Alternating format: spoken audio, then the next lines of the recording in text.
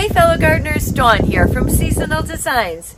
We are smack dab in the middle of winter container season right now, and I thought it might be fun to take you guys along on some client installations. So today you're going to see 2 business installations and 1 homeowner installation. And I think you guys are going to find it interesting, and I know you're going to get some great ideas to use in your containers. So if you're ready, we have got a busy day ahead of us. Let's get going. Well, the first thing that happens is there is a lot of prep work that goes into these containers. I need to decide what I'm going to put in there. I probably need to shop some things I have in storage, but I really like to prep in advance. The tags come off, the plastic comes off. I then put together what I'm going to put in each of my clients' containers and then group them in buckets. And each client will have 1, 2, or sometimes 3 buckets full of the extra, the bling. And I take those with me on installation day. So many times I can't find exactly what I want when it comes to the ornaments I want to stick in. Sometimes I'll just make 1 ornament on a stick. Sometimes I'll make a grouping of 3. And they're really easy to make. You just wire all the ornaments together, make sure they're plastic. Take that wire, wrap it around your stick, and then I cover up that wire with some floral tape to keep the wire in place and just kind of keep everything protected. Then I have exactly what I need. But this also takes time. And again, I do all of this before we head out for client installations. I also like to put together in advance kind of the bling that I'm going to be putting in. A lot of this is based on store colors. So for example, this one here is a jewelry store that is kind of an emerald green, and that is a color that's in their store as well as their storefront windows. The next one is also based on a business that has a lot of silver, and that really pretty blue color is inside their business. And so I really try to make sure that the inside is talking to the outside. Yeah. While I purchase my branches in advance and sometimes my greens, I do stop at local garden centers because these days they have a pretty good supply of greens. Okay, let's just get to work. I mean, look at this guy. These are beautiful. Only if you want them. Well, then it's off to the first job site. And because we do containers for all 4 seasons, we are typically cleaning out the prior season, and in this case, it is fall. So we're going to remove everything from this container, even though we still have branches in there. We have fresh things that we'll be putting in so that this looks absolutely stunning for our clients. Now, a tip I want to give you is when you're taking out the previous season, make sure you leave in all of the dirt and as much of the root balls as possible. What that does is it's going to provide a really good base for you to use when you start adding in the things you're going to be using for the next season's container. So here you can see I'm really having to push some of these sticks in, but that is really going to hold everything in place. The next thing I'm adding are these beautiful golden curly willow branches, and these branches were just exceptional this year. So all of this is going into that dirt, and that dirt is going to hold everything in place. Go get another.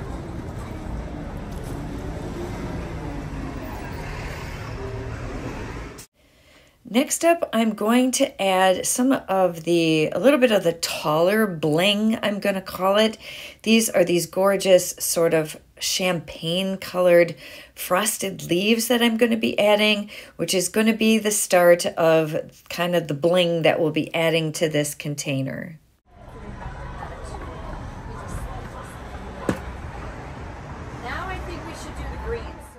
So you heard me say it, we are now going to add some of the greens. What I'll be adding to these containers will be some Fraser fir. I will be using some cedar, and I believe I have a little bit of pine that I'll be adding to this. And you want to add in a couple of different varieties if possible, because it's going to give it a little bit more texture. The greens have a little variation in color in them, and that just adds to the depth and fullness of this container. It doesn't matter what season container you're working on, you can still think of it as in the thriller, filler, and a spiller. In this case, my thriller are my branches and going to be some of my bling. The filler here is going to be a lot of the greens. So you can see my Fraser, I've kind of put that in an upright fashion, just sort of fill in this large container. Now I'm adding some cedar around the edges, and that is going to just kind of gently spill over the edge. Once I have all of the greens in, the next thing I like to do is spray some wilt proof on it. That is going to help keep the greens from drying out too quickly.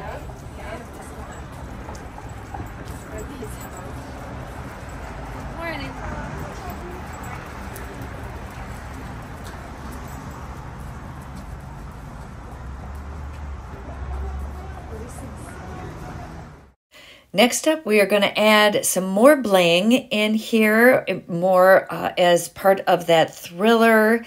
And then I'm going to add some faux magnolia. So I'm just going to add 2 sprays of this. But what this does is it adds, again, more color. So it has a darker green and then brown on the back of the leaves, like a true, real magnolia leaf. And then it also adds some texture. So I have added real magnolia in these, but I find that with our harsh Wisconsin winters, they do tend to break down quickly. So when I found these faux magnolia sprays, boy, I bought some and I have been using them ever since.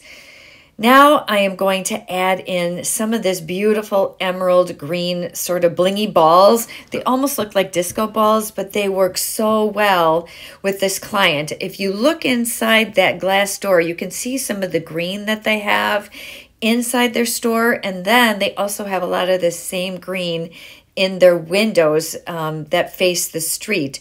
So I'm really trying to tie kind of the indoors and the outdoors together for the holiday season. I've also added some pine cones with like a spritz of a champagne glitter on them, a couple of beautiful champagne ornaments that I'm sticking in here, and just a few last champagne colored sprays. And then that is going to be it for these containers, and they are so pretty.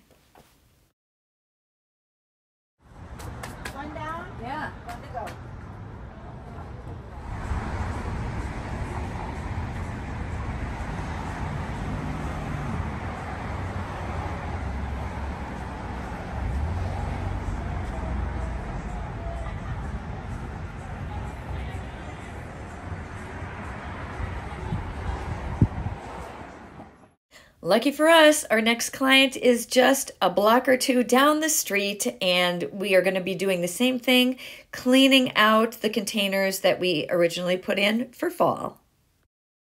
So for this client, we have 3 containers that we will be coordinating together, 2 at the front entrance and 1 at their back entrance. And for this client, I'm using white branches along with that beautiful willow. Again, using same greens, we're using some Fraser and some beautiful cedar. And then we'll be adding additional bling to this one as well. Next up, I'm adding these really unusual pods that I found. They're in this kind of soft teal color, and the pods are somewhat feathery looking, and they really added a nice texture to this container. I also add in a number of clusters of white berries. Then I added in some silver sparkly eucalyptus, as well as some silver pine cones to this arrangement.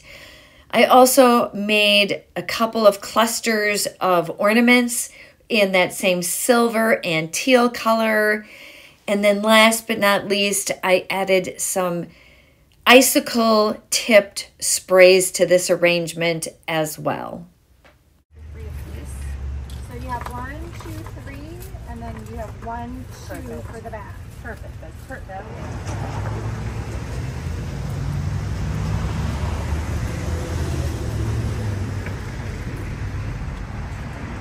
And here are the final containers. I think they turned out so great. My client was super happy with these. They add such texture and such color, and really they just make a wonderful statement to this entryway. Well, this is much later in the day, and I thought for this video we would show you one more install, and this happens to be a home. So we have 2 containers here to this entryway that obviously we've got to clean out our fall stuff first, and then we'll get going on what we're going to put in these 2 containers. This would be a good time for me to introduce you to my sister, who started helping me with client installs a couple years ago. And let me tell you, I appreciate her help so much. It makes for a much quicker and more organized client install. And quite honestly, while I love doing containers, she makes it even more enjoyable. Let me talk a little bit about this curly willow branch, this really gold looking branch.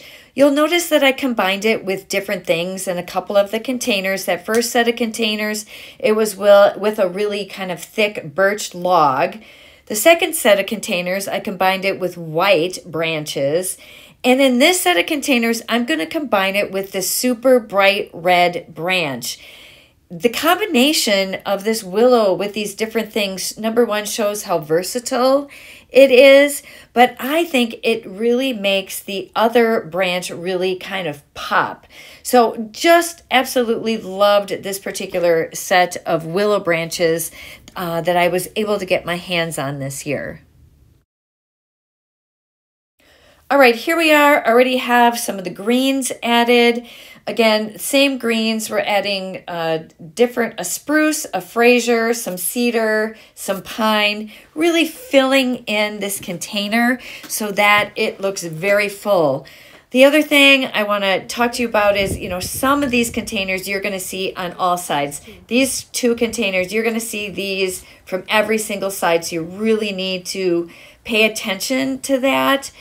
The set of containers I did that sat flush against the building, you don't have to pay as much attention to the back of the container because it's sitting flush against a building. But for these, you want to just kind of work it all the way around.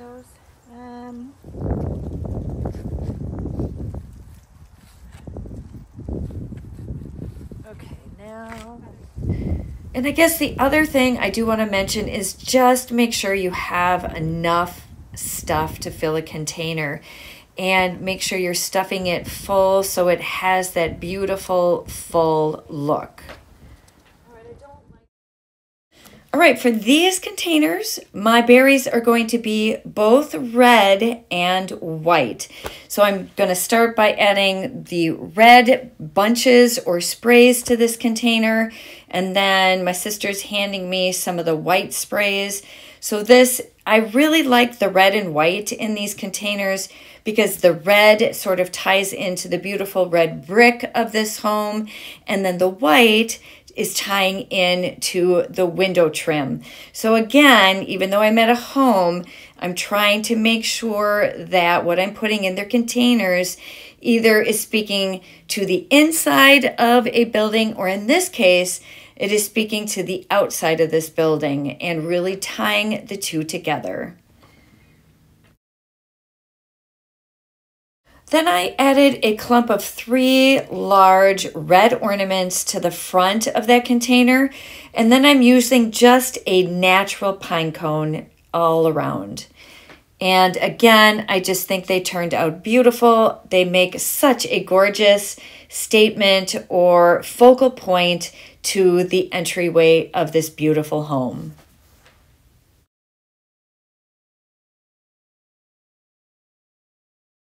And of course, we added some lights to these so that in the evening, it just provides this really beautiful soft glow.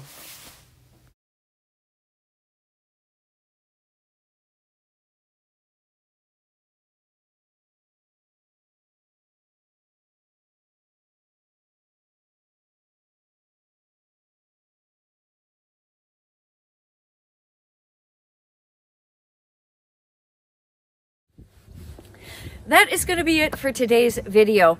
I hope that you found it interesting. I hope you got some great ideas, and I hope you all have a wonderful holiday season. Thank you so much for watching. We'll see you in the next one. Bye-bye.